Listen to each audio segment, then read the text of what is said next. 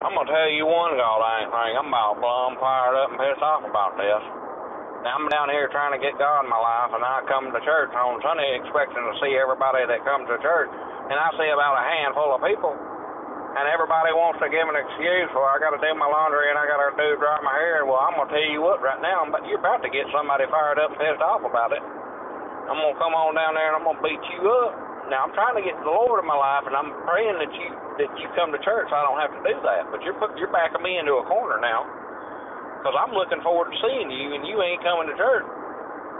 So me and my wife, Imogene, and Stevie down here, we're over here waiting to see everybody, and then we're sitting in there on the pew by ourselves, and we look like a bunch of fools down there. So I'm getting fired up. I'm going to tell you, this is about the last daggone time I'm going to deal with this, unless your final warning. And it's a public statement, service announcement that I'm telling you right now, because I'm going to warn you right now that it's not good for your health if you don't come to church.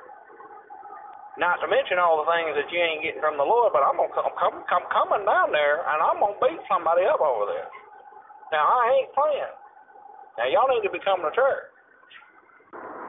Now, this is Roy daggone Mercer, in case you didn't know that. All right? Y'all come on down to church.